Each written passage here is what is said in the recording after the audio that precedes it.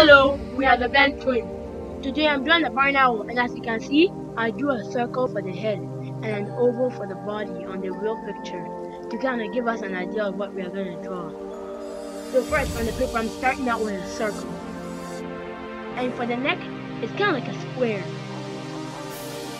So yeah, please follow along and keep watching this video. And for the body, draw a big oval. Of course, don't draw it too big or it won't match with the head. And for the wings, I'm going to be drawing a triangle.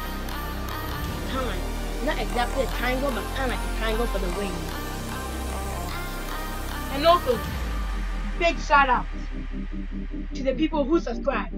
Thank you all to the people who subscribe to our channel. And I hope one day we'll be able to get to 1,000 subscribers. So I'm just working on the other side of the wings.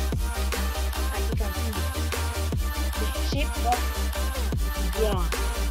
Like the head was a circle, the body was an oval, the wings was a triangle.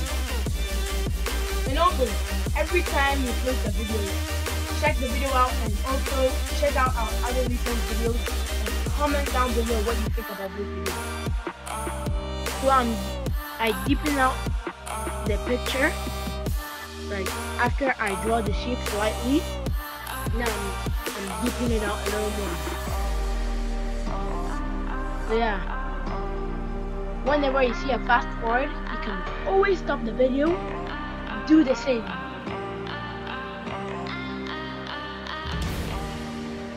So I'm still working on the body.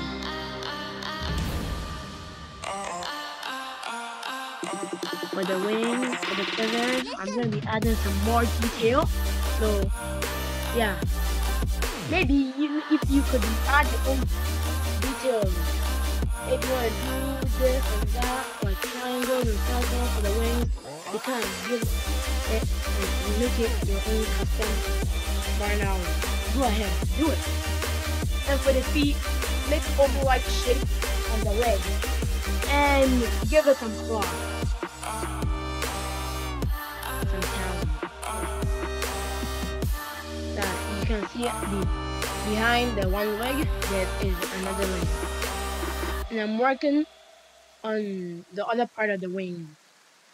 Now, I have a Sharpie and I'm going over the whole picture. So if you have a Sharpie, go ahead, go get the Sharpie and do the same. As I said earlier, you can always pause the video and do the same. Since this is a how-to video. In this video, it's just 3 steps. Draw the shapes, deepen it out, and outline with a Sharpie. And it's optional to color it after. So now I'm still working on the details for the wings. And also, thank you to all the people who watch our videos and give us a lot of views. We are really thankful for that. Give this video a big thumbs up. Yup, he's right. Give it a big thumbs up to show that you like this video.